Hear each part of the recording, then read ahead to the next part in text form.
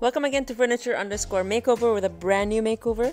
If you want to see how I turned this gorgeous dresser into what it looks like right now, please continue following.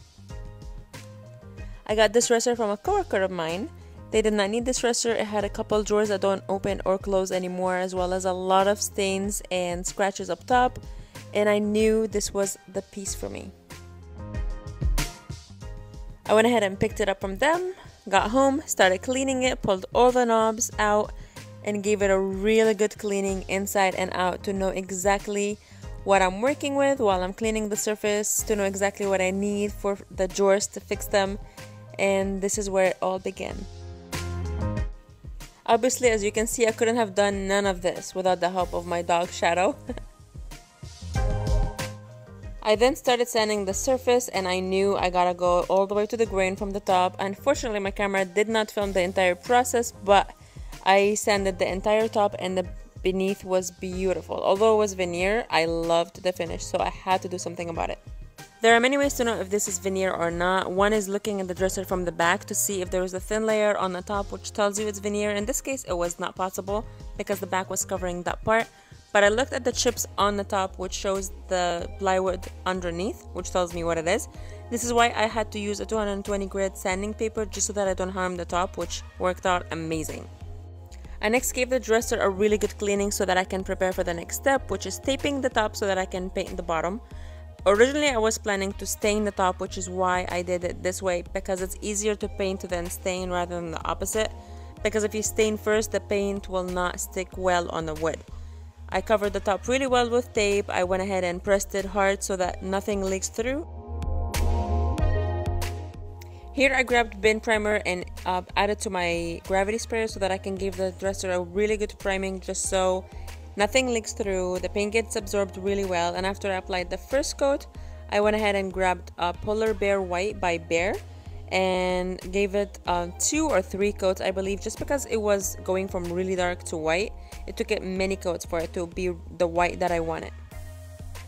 Finally, it was time for me to look around and make sure there is no more necessary touch-ups in order for me to remove the tape and start working on the top.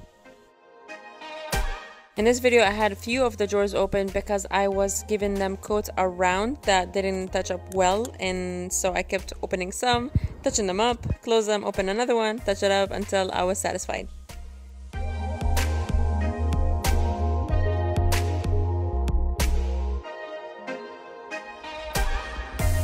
I did not speed up this video because it's so satisfying removing the tape with these really nice lines.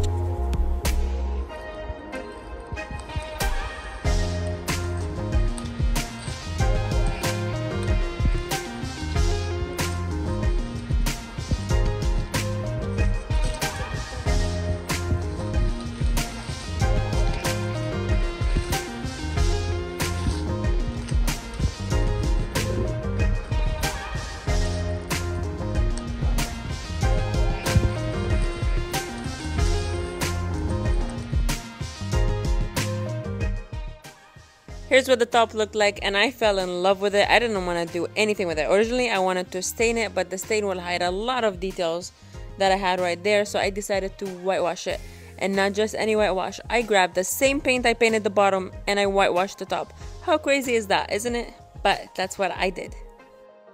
For those of you who don't know what is whitewash, and it is basically grabbing the paint, adding some water to it. Usually goes 50-50, but it's as whatever is desired. You have to apply it at bare wood, so if it's painted, it's not gonna work for you. As you see, my top is completely bare. I sanded it all the way to the bottom. I got 50-50 water and paint. Again, it's the same paint that I use on the bottom, and I just run the brush back and forth until I covered the entire surface, and then I grabbed a towel and wiped it down. If the color was satisfying, I was done. If it was not satisfying, I go ahead and repeat the process, add more paint, whitewash it, then dry it, and then look at it again to see if it's satisfying or not. Once you're satisfied, wait for it to dry 100% and then add clear coat to seal it. I did not fast forward this video either, just to show you how fast and satisfying this process is. I was very mesmerized as I was using the brush on the top, and I went ahead and used it with the grain just in case I caused any stroke with the paint where I didn't mix the paint well. That's okay because it's gonna blend in with the texture of the surface. After I was done, I took a step back and absorbed this beautiful view. Look at this top. Can you believe this is what it was before? Can you believe I did this? I mean, I work on furniture all the time, but this is just the piece that made me say, oh my god, I did this. Obviously, after it dried out, I had to use a sealer to cover it, because if I don't, whatever you put on the top will stain it, because this is still the bare wood.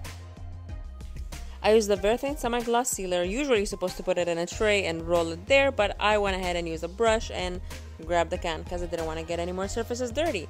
This will seal the top, because if you don't, whatever you put on top of it will just stain it. And not only that it's gonna seal it, but whatever you put on top of it would literally be reflected on the top. This is just a beautiful, beautiful sealer. Finally, I added all these knobs on the dresser. And then when I was done, I just waited for it to completely dry, then stage it and started taking pictures so that I can sell this cutie. This was a one-day makeover. As you see, it was still daytime. It probably took me 5.5 hours to finish the entire thing. Most of the time was spent on sanding. The rest of the time was less than a couple of hours. And the results are beautiful. I was really satisfied. This is how I turned this piece into this. Can you believe this is the same piece? Let me know what you think about this, and if you don't already, please follow me on Instagram at furniture_makeover to see all these makeovers that I do day by day, because I film everything, I add it to my story, I share all the details, all the how-tos with the tools, and you'll see me picking up everything, talking about everything, and showing you all new projects before it's even posted here on YouTube. Lastly, if you don't already do, please subscribe to my channel. This is the smallest contribution you can do, and if you like what I do, you'll get notified as soon as I post something, so you never miss a thing. I hope you have a blessed day and can't wait to see you on my next video.